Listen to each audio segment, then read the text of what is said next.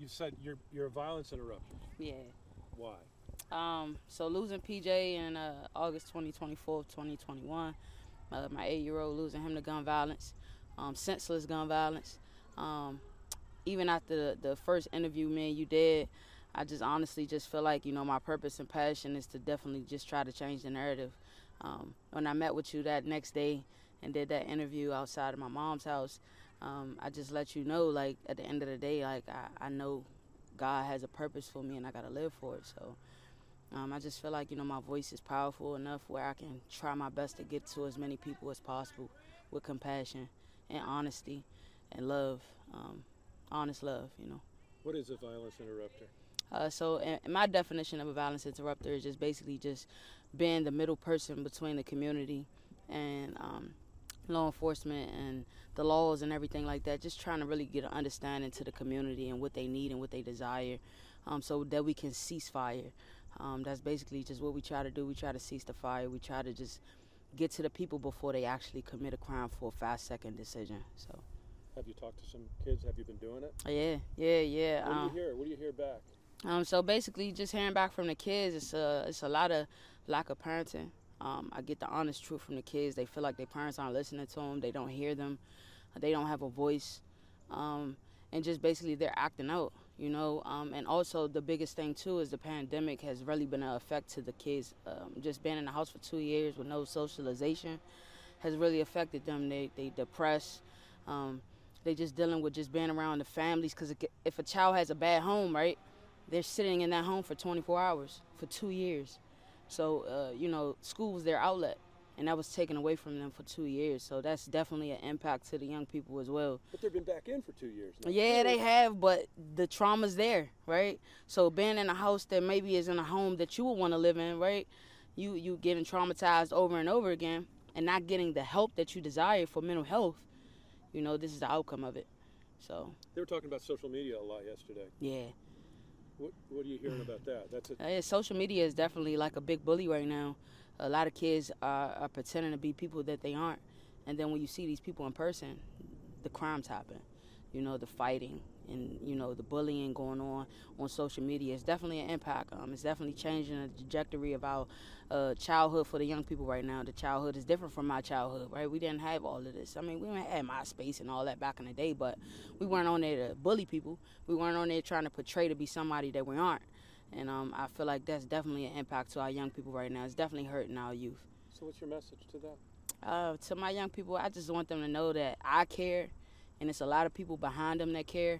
I just want them to be more vocal with their communication instead of acting out with bad behavior. So whatever they need and desire, man, reach out to somebody that can help them. And my organization definitely can help them. I work for Hope in Action with Community of Hope, and we're a violence interrupter program. I know other violence interrupter programs in D.C.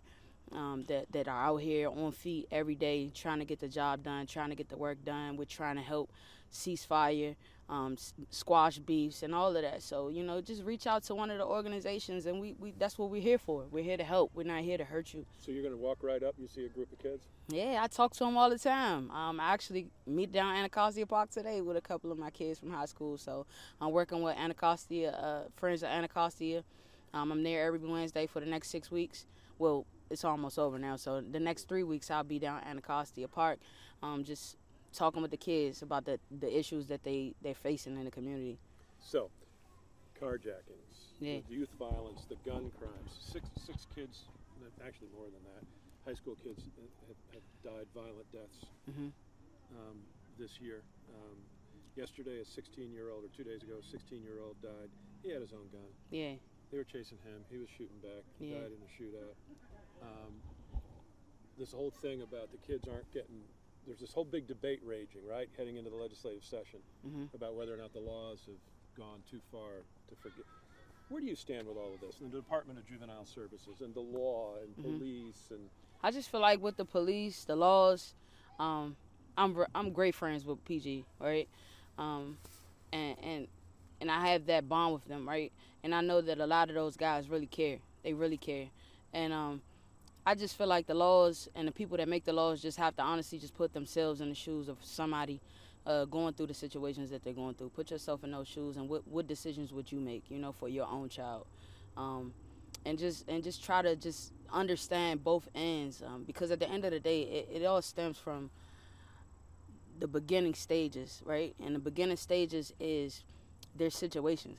These children really have bad situations, and this is the outcome of bad situations. They can't help the fact of what they were brought up in.